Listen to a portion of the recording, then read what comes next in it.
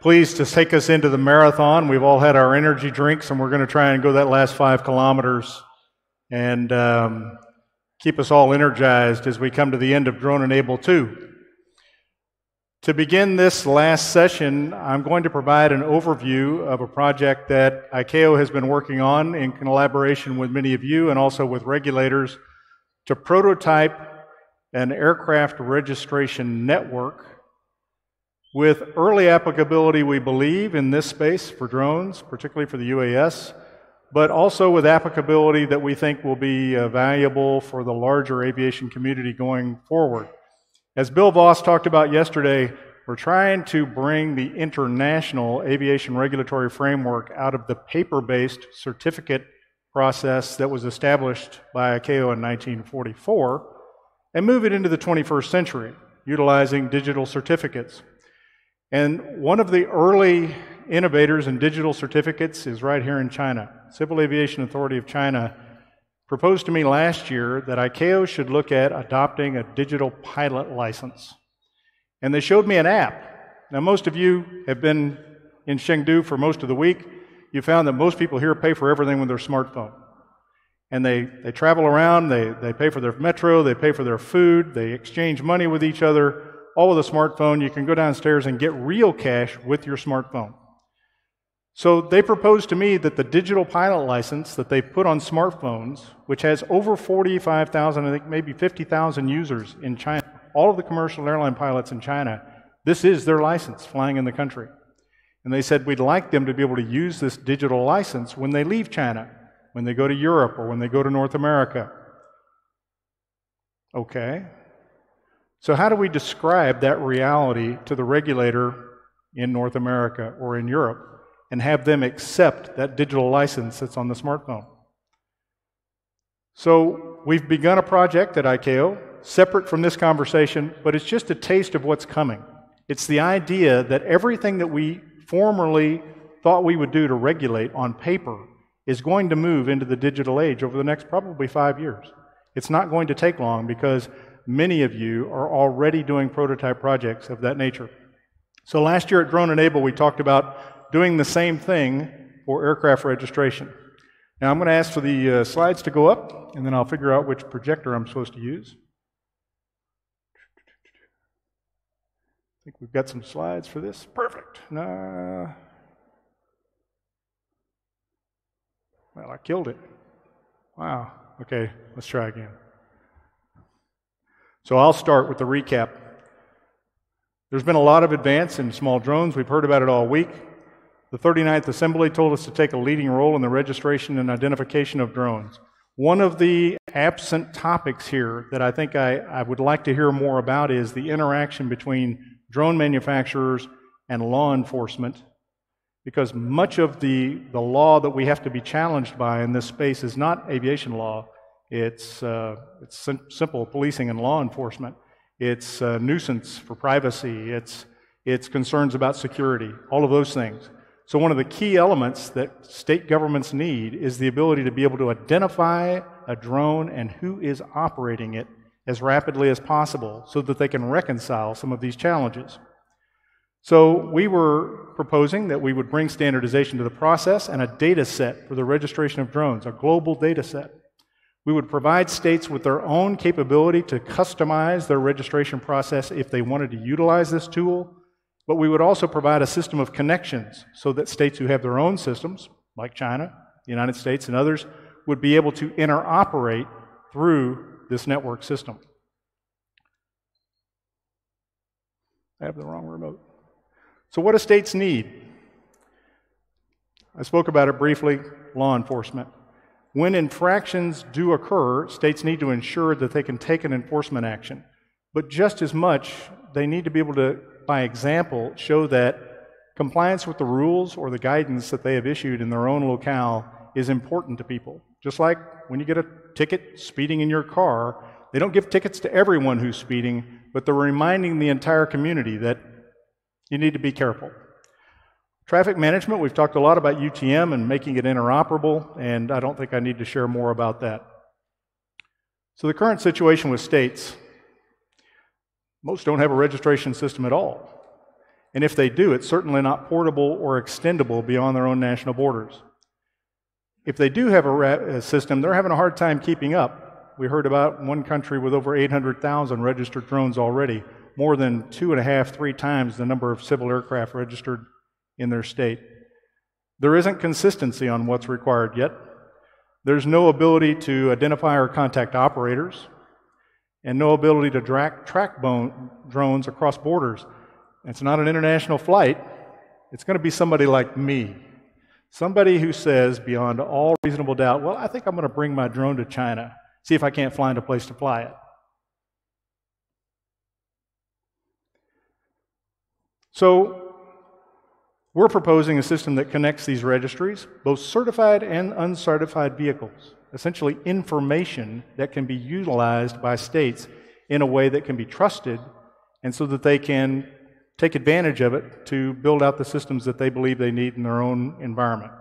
There will be application data fields that are produced in accordance with ICAO recommendations.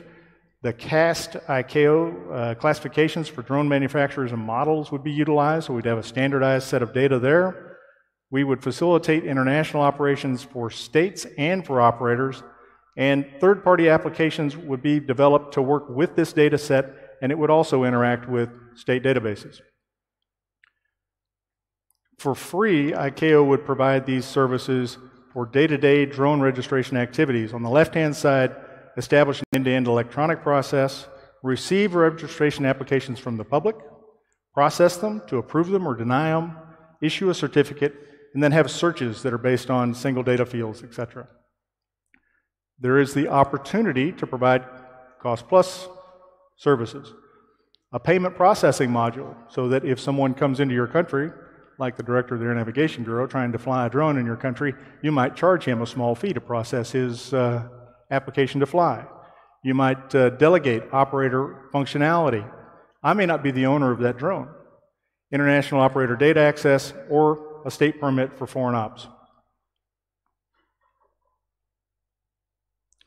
So I'm going to play this video, which we don't believe is actually going to look good on this screen, but essentially the prototype is, I'm the state regulator. I need to design this web page so that I can interact through the ICAO system with my user community. And I'll go through here and I'll build a web page that has my banner, my logos, my own custom identity, that is my state authority identity, on the service. I'll have my contact details, the hours of operation, any of the things that I might want to put on a normal web page for commerce. I'll have instructions on how to fill it out, which portions of the website I might want to utilize, whether it's an unmanned vehicle, if it's a formal application or an informal application, and then there would be extensibility for other capabilities as those requirements come in from the states that are participating in the program. Then we would have a user registration web page. User registration page essentially is built by the operator. So this is what the web page looks like after you've assembled it. Our colleagues in Transport Canada have kindly allowed us to have their logo on the top of this screen for demonstration purposes, but by no means accepting that they are going to be a participant at this point. But it's just the idea that when you log on, it looks like you're sitting on a Transport Canada page, which is what we want the user to be looking at when they get to the website. And then they would go through a registration process, which did not play.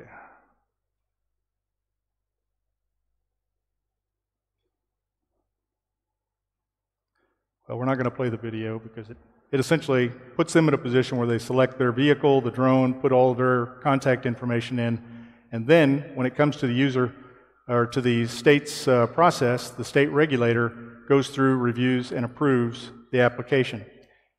They essentially have a list of submissions that have been made. They go through and they can build the required acceptance. The customer information is all drawn down at the bottom. There's a place to load up your identity, the proof of ownership, etc. You can do all of that in a standard form, just like you would do in any other web page, and then submit it. So it can be approved or denied by the regulator, and then the information sent back. So there's two-way communications between the regulator providing this service and the operator of the vehicle. We would allow states to keep abreast of this industry by continuing this development online. Now, this is out of the norm for ICAO, because at ICAO we usually produce something and then it sits in a static form for 3 years nominally, or sometimes more. But because this would be a service that's going to evolve with the industry, our expectation is services would be added in a routine way that would keep pace with the UTM demands that are coming forward and some of the other activities that we think the states are going to want to have included in this as they start to expand the applicability. One of those areas is for delegated operators in international operations.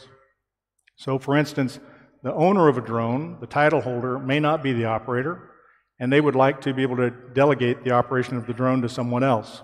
And they essentially could go in and on the website put a transfer of operation approval into the website, which would then be approved or accepted by the regulatory authority so that they know who's operating the drone wherever it might be in their own airspace.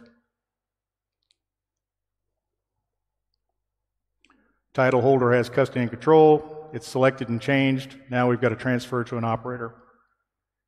The applicant would see that there's a review in progress, and then they would see that it's accepted.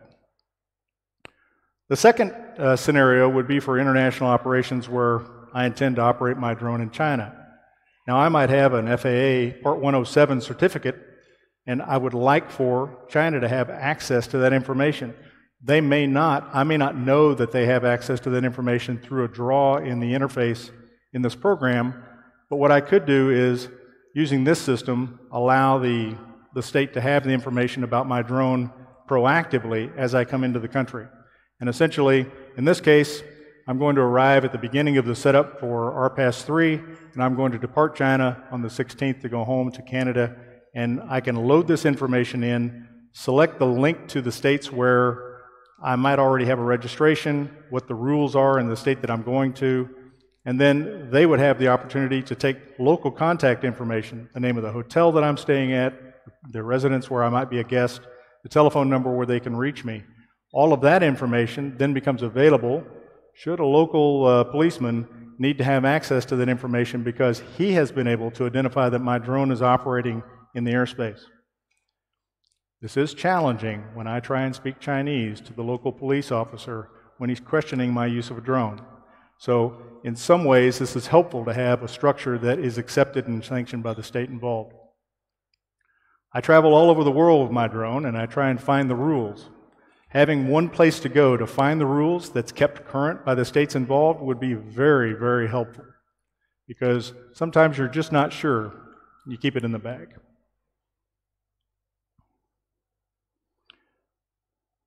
So, next steps. If you'd like to be part of this trial as a member of the industry, get in contact with us and let us know. If you'd like your state to be involved in this trial, get in contact with us and let us know. I think in some cases, getting states to be engaged and enthusiastic about this requires a proponent in their own operation who has an interest in this activity. So we'd also like feedback. One of the things I think was the most important benefit of going through this prototyping exercise was defining the requirements. What is truly going to be needed in the future? We don't actually have all of those answers in the small work group that helped us to define this initial program, and we think over the course of the next year it will be expanded substantially, but at the same time we're trying to keep it simple so that it's a product that is very friendly for the operator and the user who wants to get engaged in this as they work in the international arena with their vehicle. So we're looking for the industry support so that we can flesh this out to a higher degree and hopefully have in some prototype operations by Drone Enable 3 next year. So thank you for your attention, and I changed my mind. I was going to fly the drone, but I'm just almost sure that someone was going to come stop me. So that's the end of the drone registration or the aircraft registration demonstration. And now I'd like to ask for the next slide deck to come up, which is going to be our summary slide deck. Now, our program is going to be one where we can, I'll do a quick review of what we've heard over the last 2 days, and then I'm going to ask all of the moderators for the different sessions that we've had to come up and take a seat, and they're going to critique our review and add to it, because essentially we're in an interactive dialogue for this last hour to make sure that we've covered all of the issues that we think we need to cover and to take away to continue the work here. So I'll ask the moderators to come on up. Each of you knows that you are a moderator, so don't hesitate. And then I'm going to start going through a review very briefly of what was identified in your program, and you're going to add to it as we go forward.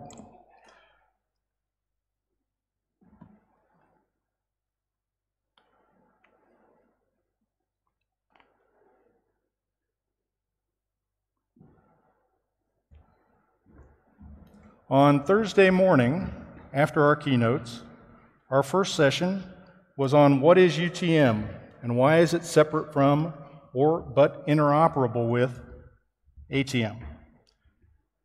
Dr. Hiroko Nakamura was our moderator for that session, and the session covered, in brief, a need for a concept, a common vision, language, reference points, and secure data exchange between UTM and ATM.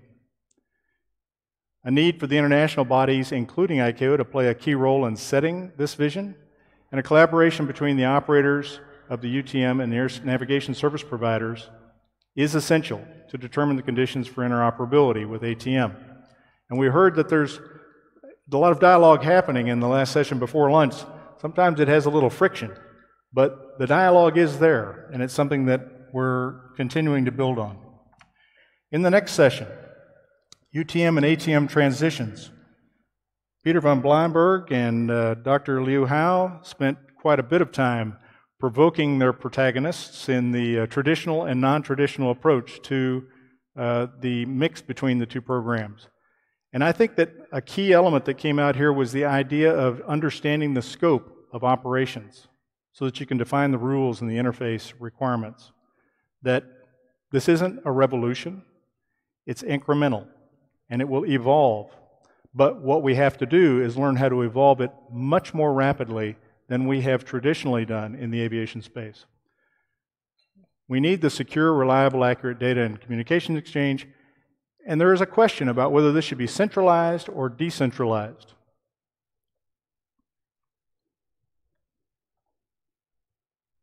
I keep pressing the laser. I'm surprised I haven't hurt somebody. Finally, Bill Voss walked us through ICAO's work on the Global Trust Framework and its applicability in this field. Bill talked about the fact that we've been working on this because we recognize the need for secure, trusted communications in the data exchange environment. We're trying to establish an architectural concept that will withstand an evolution and that can be supported in all regions of the world. That we're working with the internet governing bodies essentially because we recognize most of this activity will ride on the internet and that it will need to have special protections to do so effectively. It must support all of our safety critical functions, and a simple definition for that is if you need a regulatory approval for airworthiness or flight operations or ATM operations for the use of the application, then that's the target application for this capability. It may expand over time depending upon what's required in different parts of the industry, but that's the initial focus. And we see the new entrant community as an ideal place to rapid prototype and instill this capability in the industry.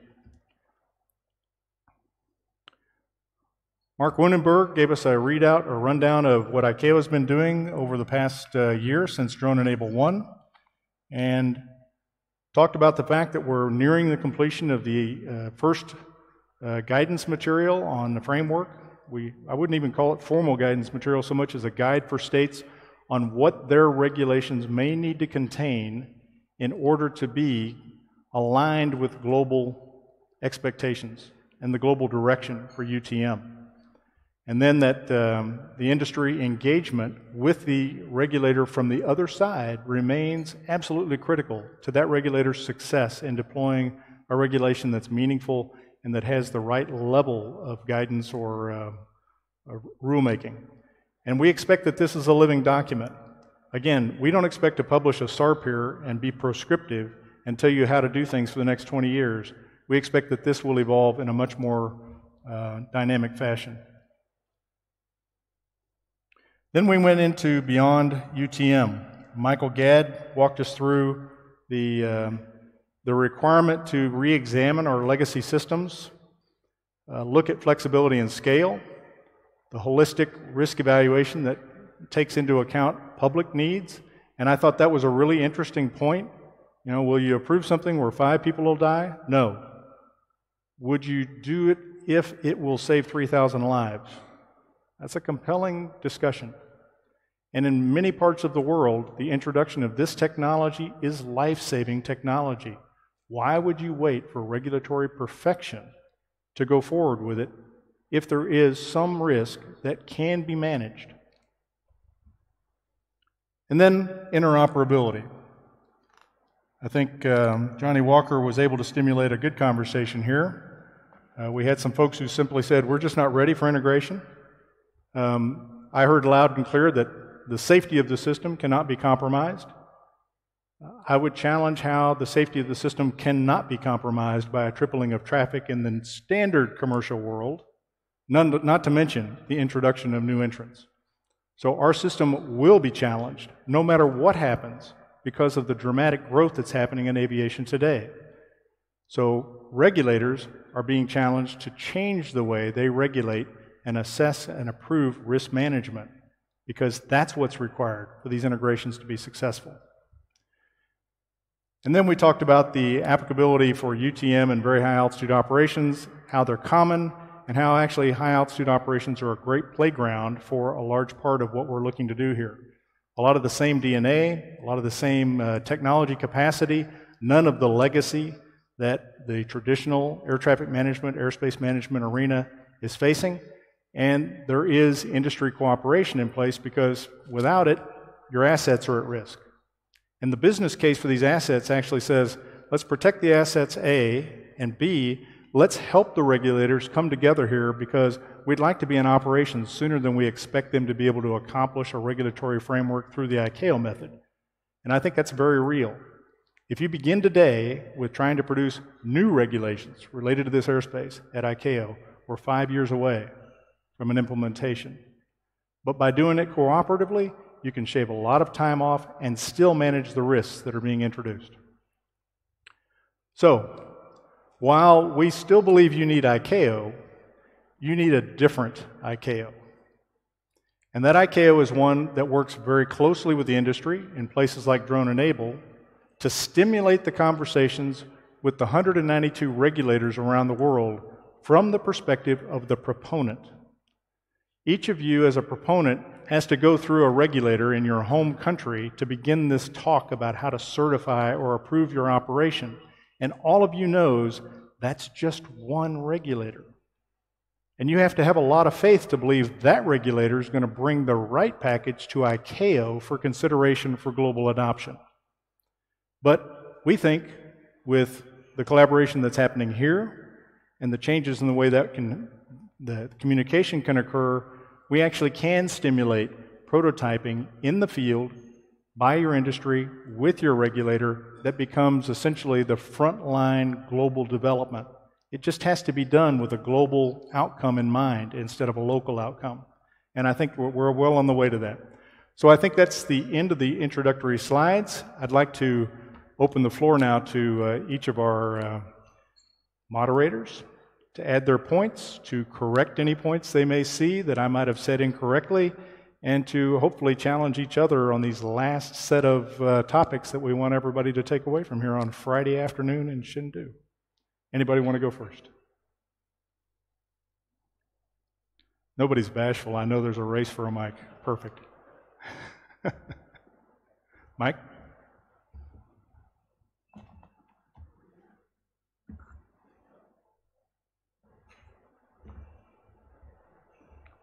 It's not hot yet. Okay. There you go. Here we go.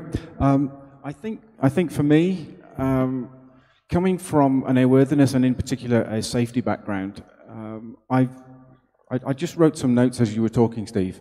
And I think it's a phrase I've heard many times, and it's been great to see the conversation these last few days. But there's the question for me is, what is safety? What is safe enough? What does good look like? We all have a major part to play, but ultimately, we have to recognize that whilst we might set the starting points, the decision will be held by politicians and the general public. If they're not happy, regulators will be forced to change things. So from my session this morning, I took away the need to understand what that might look like, and then to take those people, those decision makers and the general public on the journey with us, so that we're all understanding what we are prepared to accept and how we can deal with that. Okay, that's great. I think you're exactly right. All of us driving automobiles that pass 2 feet away from an automobile going in the opposite direction, we don't know the person driving that other automobile. It happens to us hundreds of times a day, but we have a history of knowing that it's going to be okay, generally. Anybody hazard to guess how often it's not okay? But society's all right with that because of the absolute functionality of what the automotive experience brings to them. And I think to some degree they do see that with drones. In many ways, they're going to be willing to tolerate risk that in the traditional aviation sense we might not believe they would do because of our own history with the public on their tolerance for risk in flying in an airplane. Yeah, I think maybe just to finish my final point, we're putting aviation into the high streets. The perception of aviation will change enormously. Yeah. And that's why I feel it's important to understand what that means to the end user and how we address that. Okay, thanks, Mike. John? So you captured the essence of the effort very well. I believe, and I'll speak to your homework assignment of my session, we scratched the surface. I believe in the planning that Leslie's going to do so well for the rest of this year for Drone 3 is where do airports fit into this? We talked about the UTM, ATM, the reality. Yeah, there needs to be obviously a lot of work and understanding of bringing stakeholders together in Nancy's activity. I'd love to hear somebody from commercial space and what their thoughts are about the airspace activity. I think, as I said in my comments, Bill Voss's message yesterday was powerful. The trust theme, especially what you just indicated, Steve, on the idea of a registration really has to come to play, and that's going to be governments as well as regulators and aviation folks. The issue of industry with return on the investment, case in point, I would love to see more activity, as I said to you, Steve, candidly, in front of a bunch of friends here, of the standards role, of your bringing them together at ICAO. I think the idea that Nancy and you have had as far as the roundtable is important. Case in point, our TCA has issued the initial Phase 1 minimum operation performance standards for sense and avoid and command and control. Okay, how is it being used? When will the Phase 2 be done? We've already had a couple of Lindbergh moments in the world here with Global Hawk flying across oceans. General Atomics recently flew in Nagasaki area in Japan in civil airspace with the civil large UAS. These are one-off. How do we start to really capture the importance of this so that when industry does make a key return on the investment, go back to the morning's keynote speech. This is very important for that to happen here. So I believe in just a summary, we have more information now at hand than we had at the end of Drone Enable 2. I think that's important, but I really think you can take a quantum leap now as you prepare for the next time we come together. Okay, thanks, John.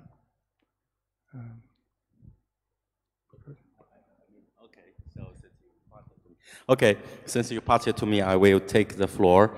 I think I would like pointed out still 5 points for our session. The first K word is cooperation.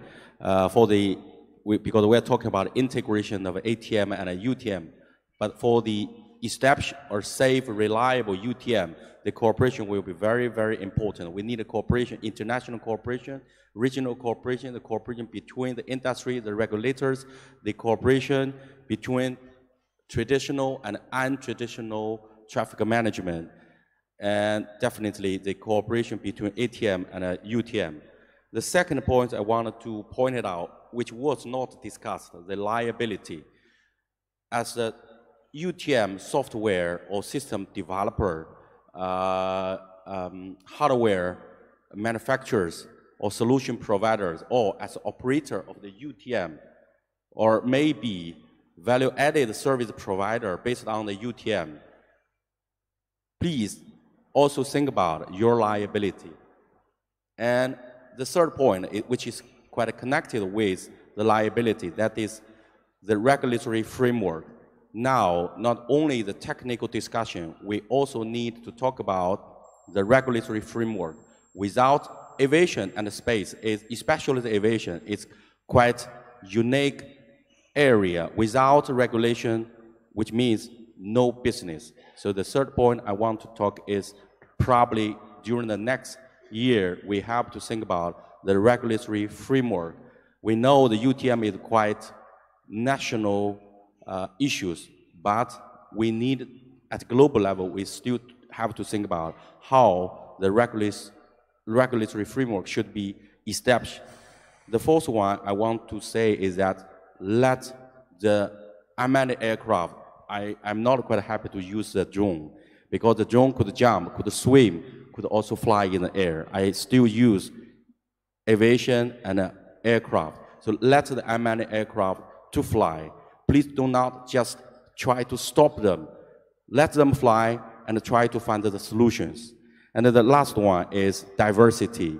Now, since it is quite an early stage, we need to be open. We accept different solutions, compare. Let the small or big unmanned aircraft fly, try to choose one from the diversified choices. So that is all the 5 points I wanted to add based on the discussion with our panelists. Peter, you want to say some more?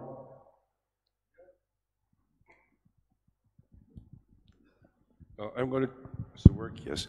I'd like to approach the whole thing, the suggestions, from a totally different angle.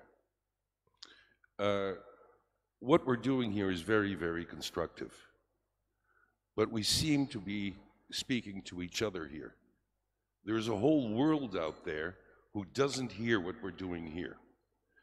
That whole world has to be on board.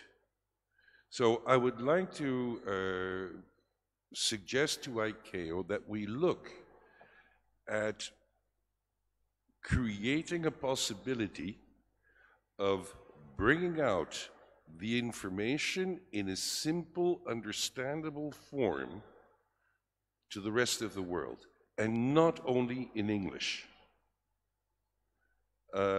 Communication and access to information is extremely important, is going to get more important as we progress. Because as we progress, public acceptability is going to be more and more important. Now, hooked up to that, there's another thing. I was at the ICAO Air Cargo venue last week, and I think that it would be of interest for this side of the house to interact with that side of the house. They're a major stakeholder. They're going to be creating a substantial amount of new jobs in the entire supply chain. But the supply chain, I learned that last week, they're still using paper. There is not a digital format from the guy who's creating the roses in Kenya to the supermarket where those roses are sold. In between, everything is still in paper. So they're to a certain degree, they're behind the curve, but we have Alibaba who's out there, who's already using drones. We have Amazon who's going in that direction. But there are a whole bunch of other players in the supply chain that should be informed. So if we could create a closer symbiosis between our side of the house of ICAO and air cargo and integrate them into what we're doing, I think everybody would benefit from it. Okay, that's good feedback.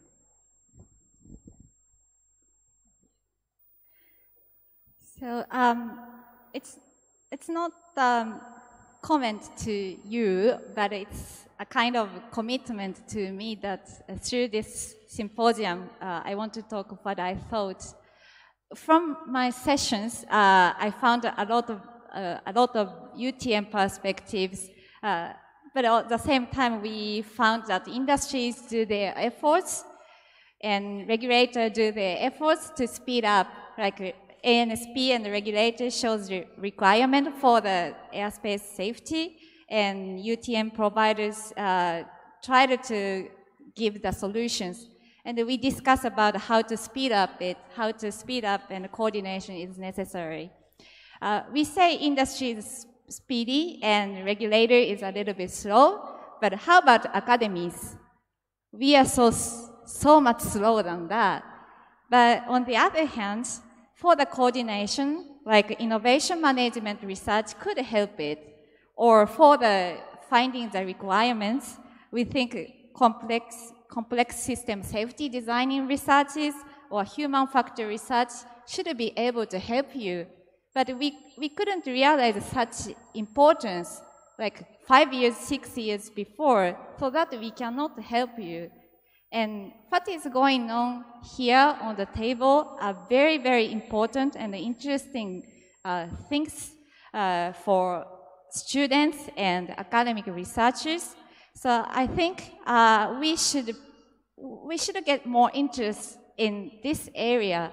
And if we can achieve the your sector's needs long before enough, then we can help you maybe in 5 years, in 7 years. So that's my commitment that I want to do when I go back home. And at the same time, you have a lot of perspectives. So this summer, I had educational program to students to think about the society with eVTOL things. And students got interest, and they spent a lot of time. But after that, a single lecture professor cannot give enough advices. But you are here, you have a lot of ideas, you have a lot of perspectives. So if you involve to the educational programs, then we can work together and we can seed the solutions for the futures. So that's what I thought from the symposium. Thank you. I think that's really important to talk about how we're going to extend the breadth of networking and engagement that has to happen to make this successful for the remote piloted and drone programs. Nancy. I'm just trying to figure out, right? Yeah. Okay. So I'm going to dream the impossible dream, I guess. First of all, I think you captured it. What happened here, I think you captured. We're now talking about other things that may need to be added. That's the first thing. So congratulations on that. Second thing is you're doing a heck of a lot of good stuff for an organization that isn't funded to do so. So damn good on you. I still shake my head about that. I want to just play on what you said about the research. So 10 years ago, we worried a lot about the next generation of aviation professionals, not having enough pilots, not having enough mechanics, not having enough air traffic controllers. I'm so happy to see in this room lots of dark hair. Not on this, well, pretty much not on this stage, but out there, there's a lot of dark hair, which means you're young. And I think that this surgence of small UAVs has brought in a whole new cadre of talent. So that's a really good thing. And if there is I don't know that ICAO can do this, but if there is an overall sort of list of research that needs to be done, for example, the one-to-many, how many is one-to-many? And human factors, gosh, we've done so much work on that in the ATM arena, but it doesn't really translate to the next generation. So there's some of that. But the impossible dream for me is I have felt for my entire aviation career, and so much so at ICAO that I made a big fuss about it, industry has to have a bigger role at ICAO. Look, we talk about it in the hallway. The states just don't have the capability to come and build something and build the standards from scratch. They just don't anymore. It's a whole new world. ICAO has to modernize with what's needed. And I think out of this, what I'd like to see, and I don't know if you can politically do it, you'll have to decide, I don't know. But I think a message needs to come from this venue or the drone-enabled venue that industry has to play a larger role at ICAO, and that means you pay to play. But the organization at ICAO is funded to do the most important work in aviation on less than one wing of a 747. And that's crazy town, given how much is happening in the arena. That doesn't mean that there needs to be a tremendous burden to industry, but there needs to be a stronger voice from industry. Because industry has the talent now, and industry has to bring that forward. The states just don't have it anymore. So I think that message, this is the proper venue for that to come from. I don't know how you want to shape that, but blame the audience. Don't blame yourself, but blame the audience that it came from the audience. But is there anybody who agrees with me that industry has to have a stronger voice going forward? So I think that's a really important notion that didn't come out directly, but indirectly and certain in the hallways that would be helpful. And that does require industry to play together much more nicely and collaborate for what I call cooperation, you know? Cooperate till you get to competition. But I think that's an important message to come from this venue. Okay. So I think that's, and that's actually an element of the conversation that's going to happen next month in the Air Navigation Conference, because we have an entire agenda item that revolves around emerging issues, emerging entrants, remote piloted vehicles, UAS, commercial space, all being driven by their industries. And frankly, I'm finding the states don't have enough information on their own to actually inform that conversation in the conference. So we're really depending upon the industry to come forward with papers, and you have, to help that group of regulators understand the challenge and to see the gap that is growing every day. There are two other aspects to that, though, and one is the challenge of cyber resilience, and our response to that is the trust framework and how that is going to be defined, and the problem statement is what we're trying to get the states to agree to at the conference so that we can build on that as a foundation for all of this connectivity work. And the other piece of the work is reforming and accelerating the pace of safety oversight developments, because you know, I heard it this morning loud and clear from Dirk, and I know it from everyone else who's in this space. You're looking for how to get an approval so that you can make a business case, do an investment, prototype out, and get into business, and know that if you do it in one airspace, it's going to be applicable in most of the airspaces, if not all. And I think that doesn't require that you do it at ICAO. It requires that you do it with an ICAO outcome in the end in mind, and that we give a process to the states to be able to work with you to bring that forward in a way that's a much more rapid development. And I think that the states at ICAO are starting to recognize that it's time for that level of reform in the process. The Air Navigation Commission and the Council are both, I think, open to the dialogue about how to do that. So that's really good feedback. Thank you. You talked about academics, and I know that, you know, many of you are involved in the Next Generation of Aviation Professionals program that ICAO is now clearly committed to. Our second summit will be in Shenzhen in December related to that. And I think there was the traditional worry about, do we have enough pilots, enough controllers, enough engineers? Okay, that's great. We all know how to scale that. But this idea of now also needing to draw in machine learning and artificial intelligence experts and experts on computing and the things that are happening in this field, and sensing, and how we're going to describe weather in a different way, that actually requires a lot more work in the pure research and academics field. And I think that the connection that ICAO is starting to have with people who can do that is really important. Dr. Liu, I know, or Professor, you've been involved in that. Would you like to add to that at all? Okay, according to the current version of the program of the NGAP in December in Shenzhen, just 2 weeks before the Christmas holiday, we will waiting to welcome you there. According to the current version of the program, we will have one session to talk about such innovative thinking, the disruptive changes, and also what kind of the next generation of aviation professional we need to have. So, well, I would like also take this opportunity to say the aviation professional is not just pilots, controllers, maintenance engineers. We also need definitely lawyers and also probably IT talents, because in the future we will use artificial intelligence. We don't need a pilot, no matter on board or even on the ground. We will use the artificial intelligence. Well, I also would like to give one feedback to the session moderated by Nancy. We have talked about how we may learn from the UTM to the very high level operation.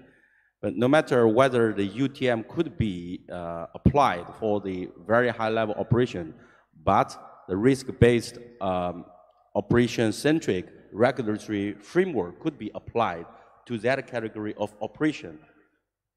Well, I just got one more idea.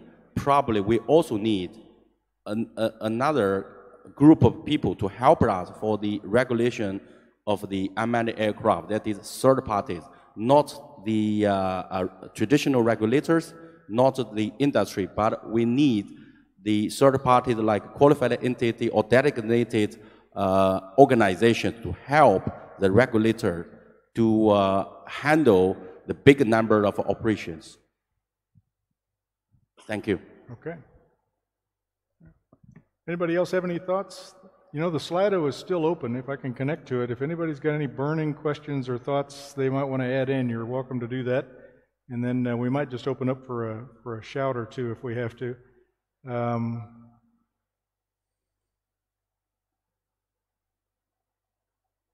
No more burning thoughts? Mike?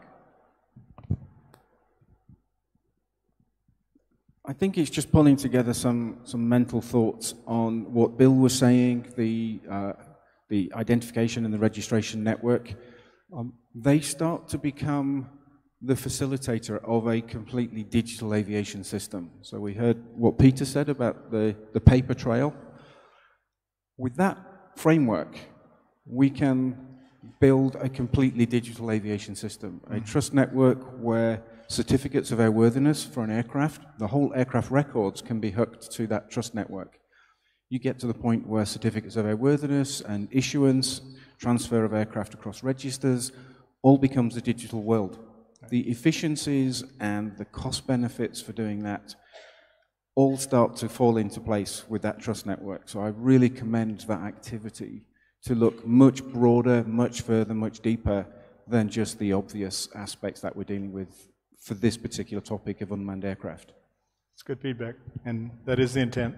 I think we're pretty excited about the idea that we could be digitized. And of course, we just passed a standard at ICAO in March that will come into force next year, permitting the use of electronic records by maintenance and repair organizations that will be internationally accepted. So again, how do you validate that electronic record is a real record? We have to define those things. Our standard was a performance-based standard, which now means that standards-making organizations, technical specification organizations, have to flesh out what that's going to look like so that there is a level of trust between the regulators in the different parts of the world who are inspecting and reviewing the documentation that's provided with an aircraft, for instance. And it's a start. We talked about the fact that we need to have more academics. We need to be connected with the user community that will use this, the air cargo community. The larger airline community is very interested in this. They think there are a lot of applications, and they're very interested in solving for this around the airport problem because of it. because they want to operate at the airport with drones. I think the biggest unspoken aspect of this that I saw, that we all recognize, is the implications for labor. Everybody knows that the people who are in the jobs traditionally today, who manage airspace and operate airplanes, have a very vested interest in the way things currently work. And they are part of the group that has to have the outreach for understanding how their world can be actually improved through the use of these tools. I actually don't see the introduction of technology as a threat to the livelihood of the people who are in the business today. I have, in my career in aviation, never seen an automation tool reduce the number of jobs. It has perhaps kept the number of jobs stable as we have exponentially grown the system. So we maybe don't, in the United States, there were 15,000 controllers 35 years ago. There are 15,000 controllers today. So think about the scale of what has happened to permit that level of growth with the same number of people. So the job did change, but you have to provide assurances to the people who are in the industry that their livelihood and their world is not going to be taken out from underneath them. And I think there's an interest, as Nancy said, the folks who are young, who are coming into this business, they're looking at us and saying, really? The keyboard's upside down? I can't go any faster than 2,400 baud passing a flight plan? So they're ripe for the uptake that can occur here, and many of the introductions of these technologies can happen right here in this space and then be transported into the traditional aviation space. And I think it helps to, number one, make this industry more attractive to engage with for them, but number two, it then helps the remaining parts of the industry because you can prototype here so much more easily because you're not carrying people on the vehicles.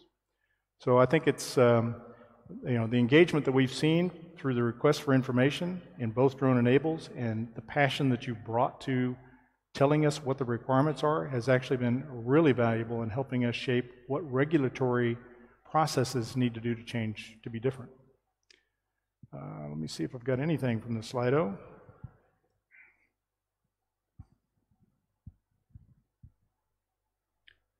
I do. I have a couple. Okay. Anybody got any questions for each other? I think I've talked you out. Yeah, you worked down the hallway. Okay. So I have a question. Director Creamer mentioned that there is a need for common approach to issue certificates and approvals for UAS operations. This week, SORA has been mentioned several times by representatives from many different countries as a good approach. Will ICAO build on SORA to work towards that goal? So who's in the panel or study group that wants to talk about that?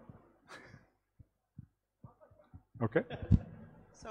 So I said earlier in the panel, I think the JARIS filled a niche that ICAO couldn't fill at the time, and I think the work that's been done in the SORA is good, solid work. Maybe tiny bit over-engineered, but we'll sort that out at the first few that happen. Fundamentally, I think ICAO absolutely should be working hand in glove with JARIS, and the degree to which they can bring that in and socialize that in a broader environment and then effectively stamp it as a accepted practice is a good thing. Mm-hmm. So I totally think ICAO should be collaborating with JARIS in that regard. Okay. So John here, and I agree with Nancy. Frederick Nordstrom is the stakeholder consultation body chairman for JARIS, and I'm honored to be the vice chair. We have, as Dr. Luhal knows, have two focus activities that are going on in the JARIS world. We have to give credit to our friends at FOCA as far as for the birth of SORA. I know that many states are adopting SORA principles. It is viewed as a document that needs to grow, and I strongly encourage, as Nancy indicated, to discover where the links need to be with ICAO. It's time to do that now. There's some connection that needs to happen with the safety management system, that's clear. Yep. But it is a safety management product, and I think it's a natural sort of extension of that, so makes sense. Okay.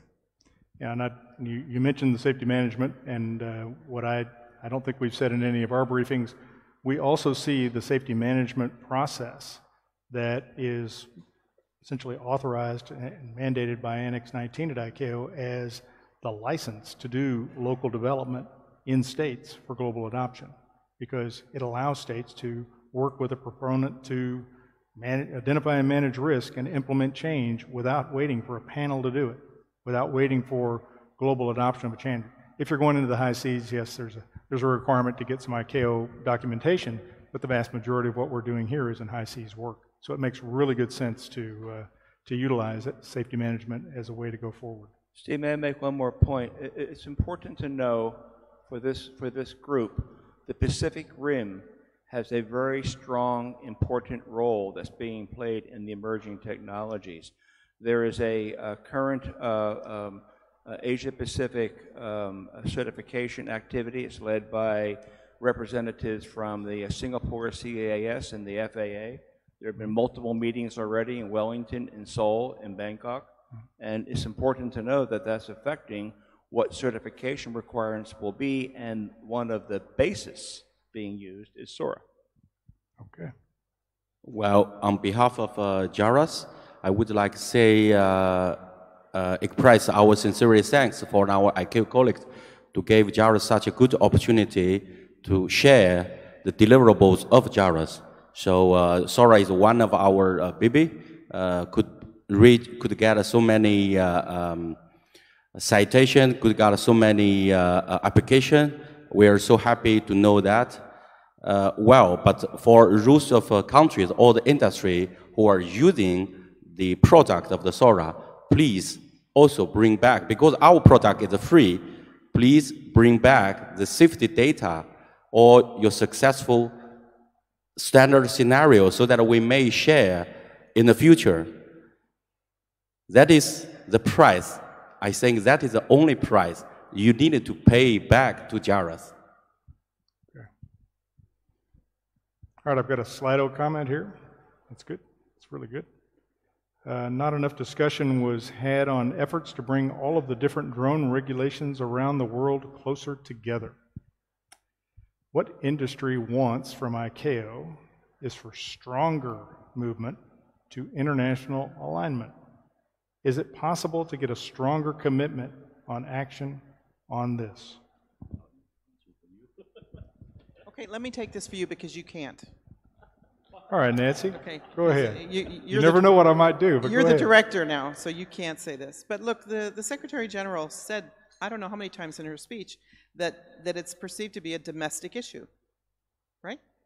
Small UAVs, drones, domestic issue. RPAS, international issue.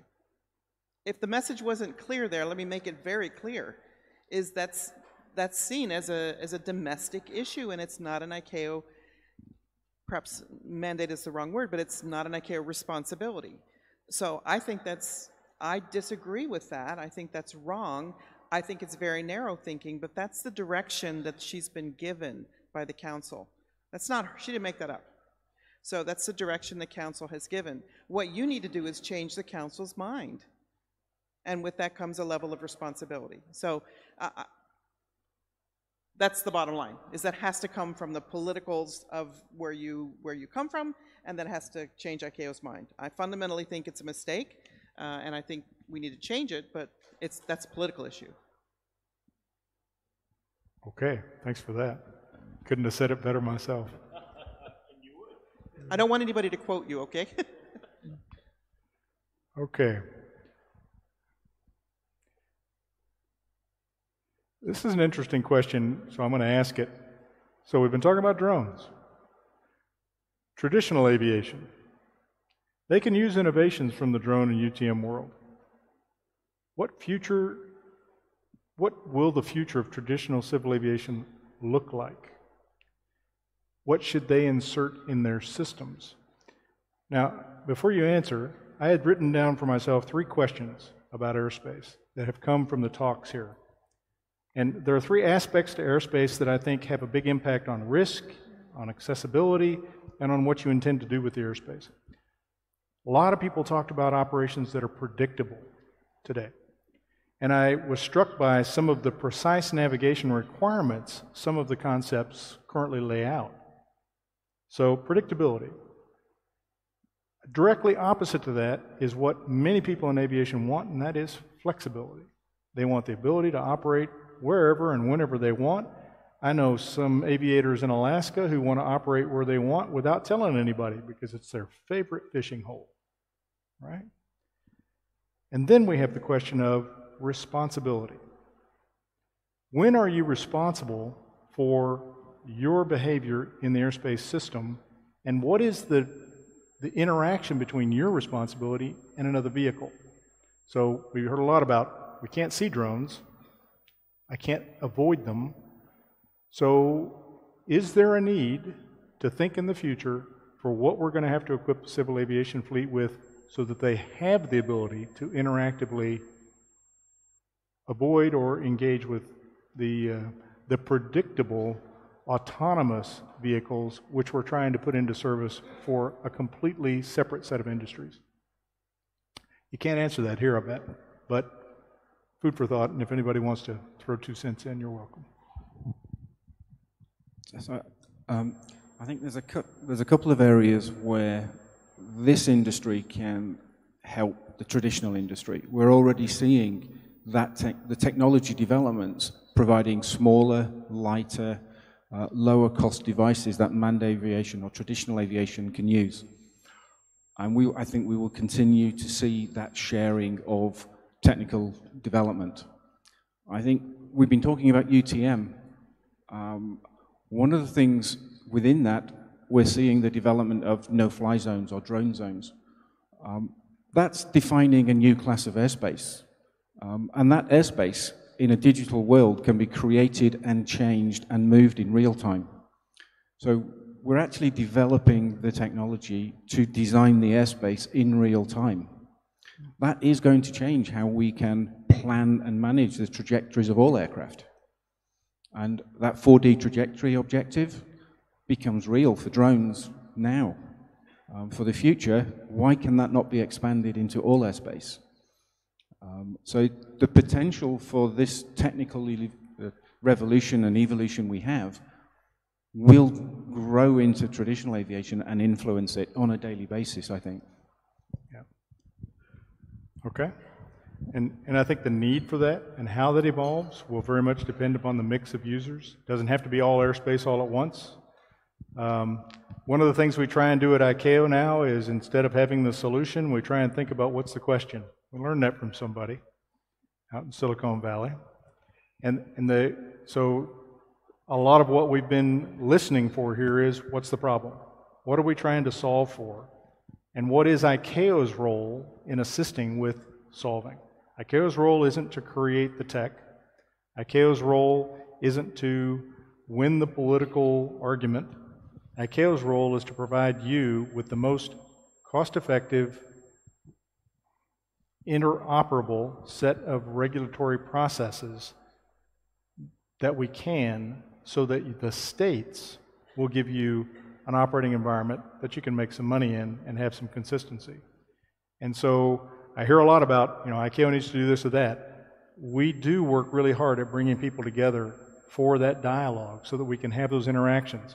But as we had that spirited conversation about ATM and UTM earlier today, it's even more spirited when I get all of the different kinds of operators in the room.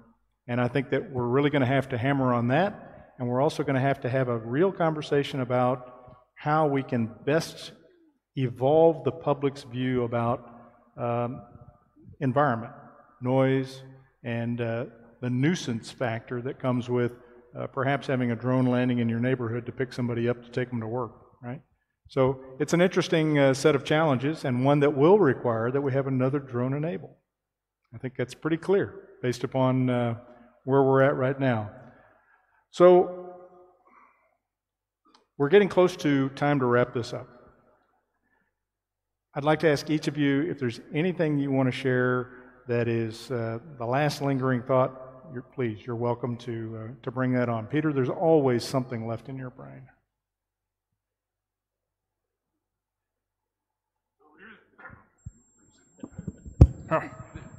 There isn't really this time. And I'm asking myself why.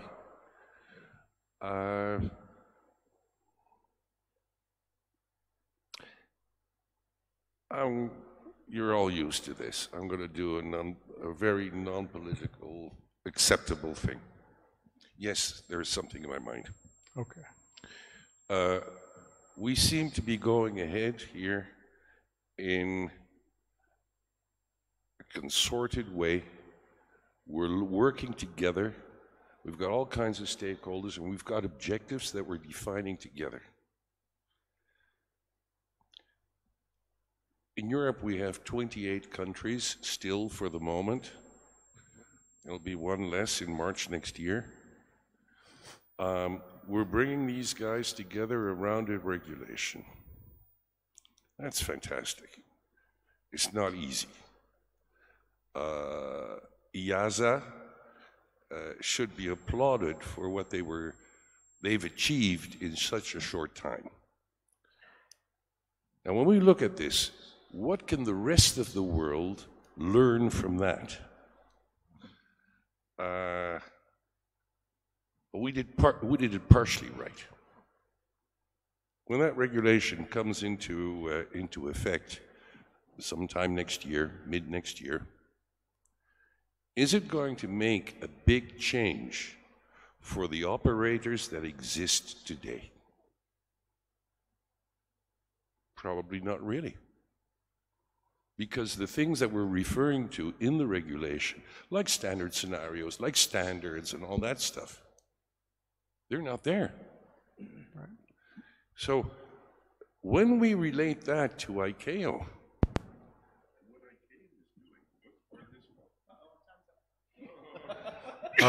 we're done paying the rent.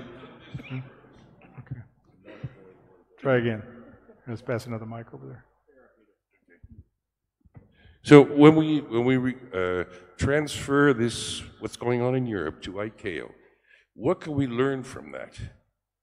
Because there are probably things that we can learn. One of the things is that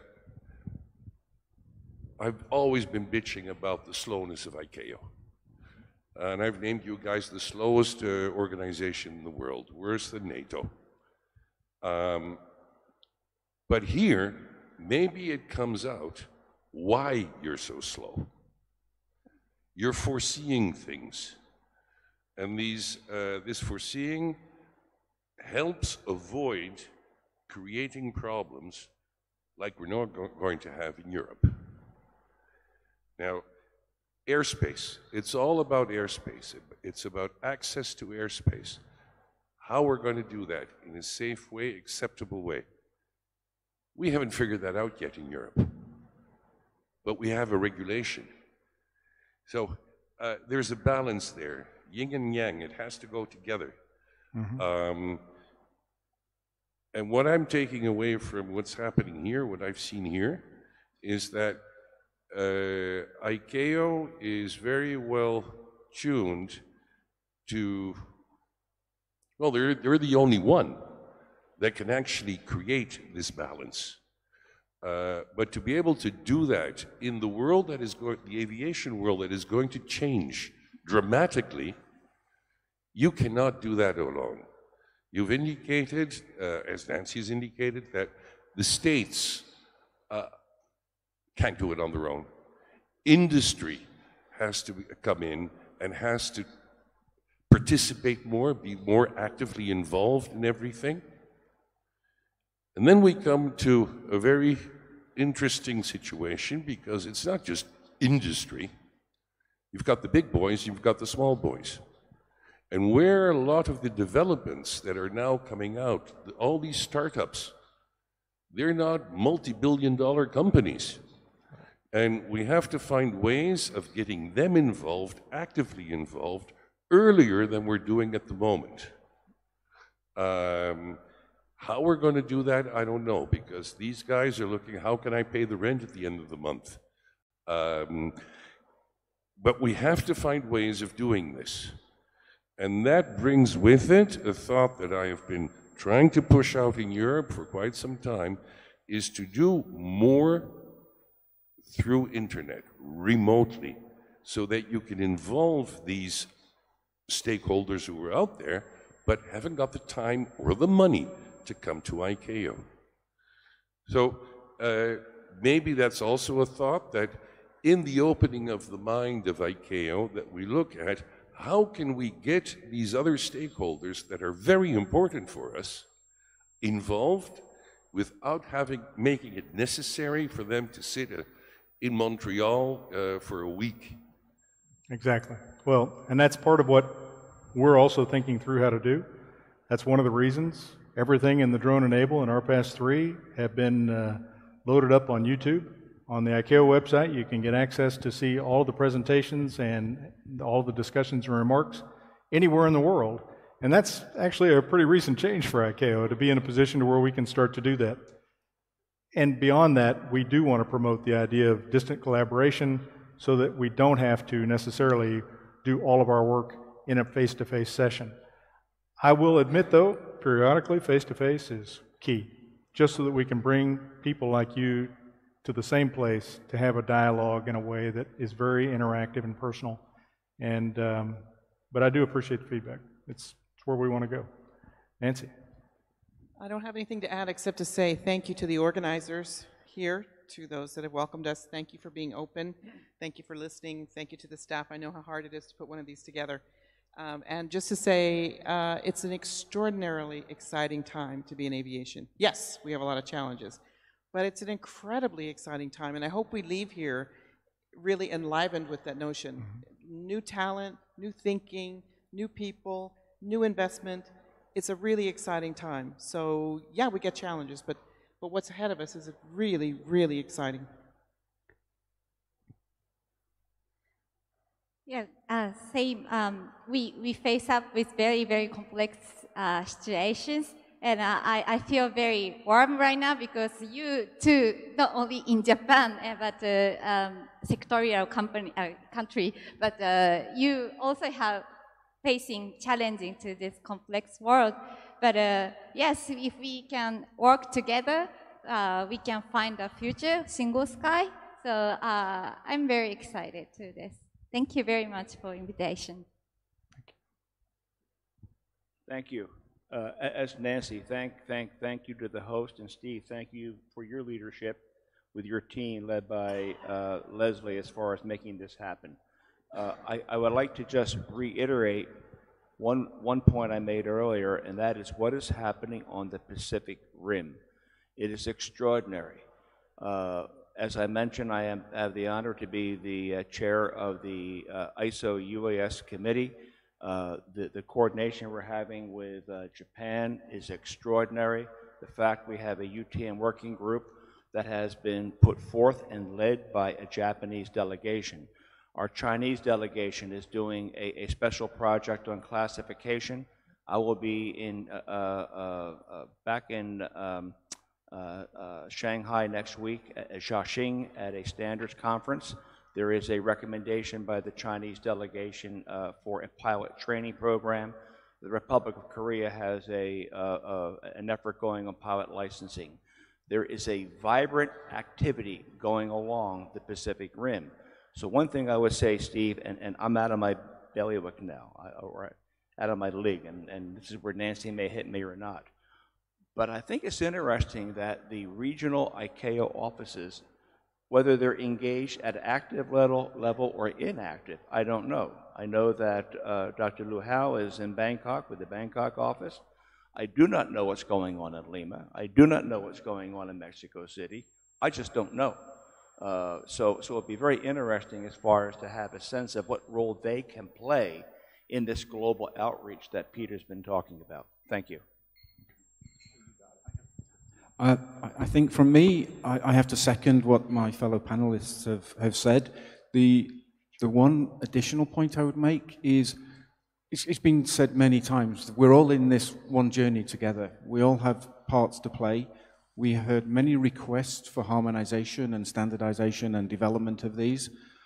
And we've heard several times here that that's a joint effort from everybody. I think the one thing to add to that, as we've just mentioned, to make those more timely, more effective, we have to evolve the processes by which they are developed. And it's not just an ICAO process. Every regulator I work with has processes which do not align with the life cycles and timescales of this industry.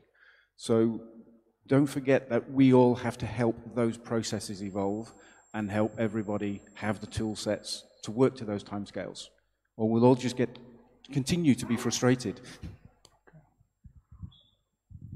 Okay, since this is the ending of the second industry symposium, just one thing I wanted to point it out, that is, I want to introduce one group of people. They have never been put on the stage.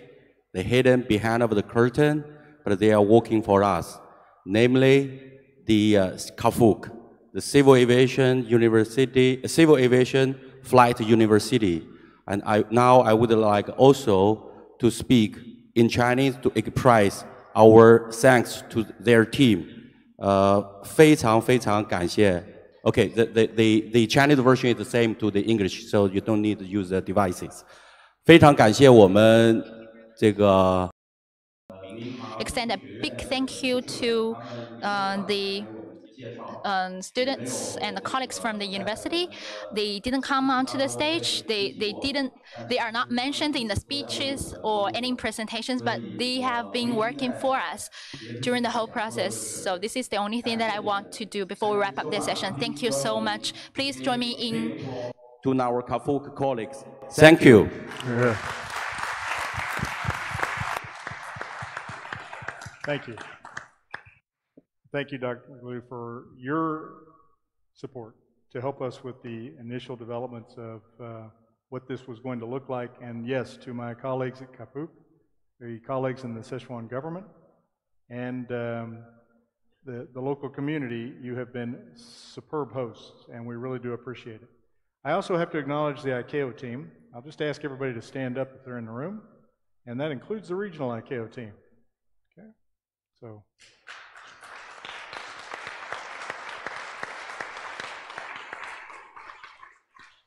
So you're looking at the sole content of the ICAO capacity to pull off a drone enable on the side of all of the other standards and recommendations activity that we do. And this group has worked incredibly hard to make this a real interaction that hopefully provides some benefit to the industry and then to our collective states that are depending upon us to help guide them on where to go with UTM and the developments in the RPAS drone world. I just want to thank those of the folks on the team. Bill Voss, you came out to do the discussion about the cyber because it is a foundational element, I believe, in the overall architecture that has to come forward with this for a global system that interacts.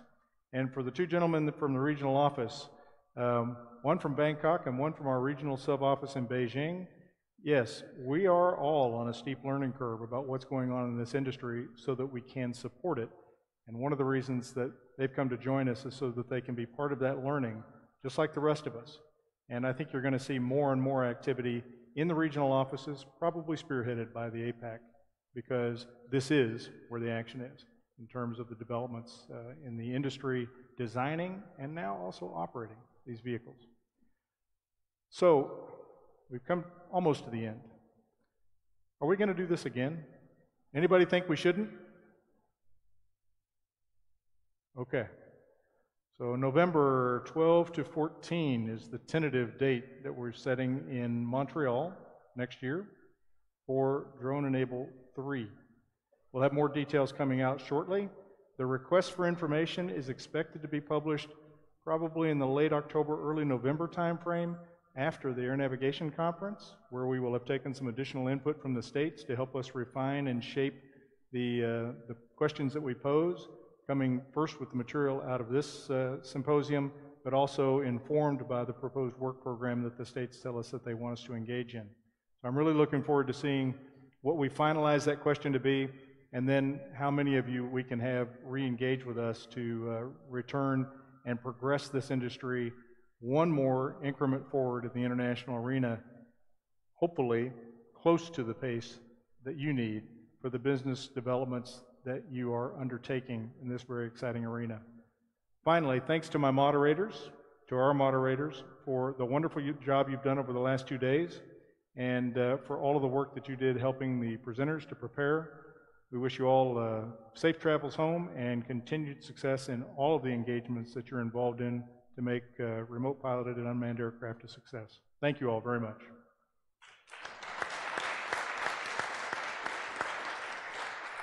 And to our audience, thank you for perseverance to 5 o'clock on Friday afternoon in Chengdu. We wish you all a wonderful evening, a great weekend, safe travels home. We'll see you at the next event. So long. Thank you.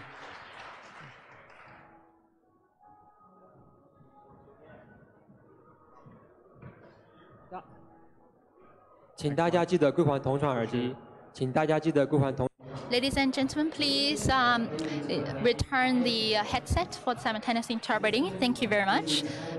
Headset at the entrance. 请大家记得归还同传耳。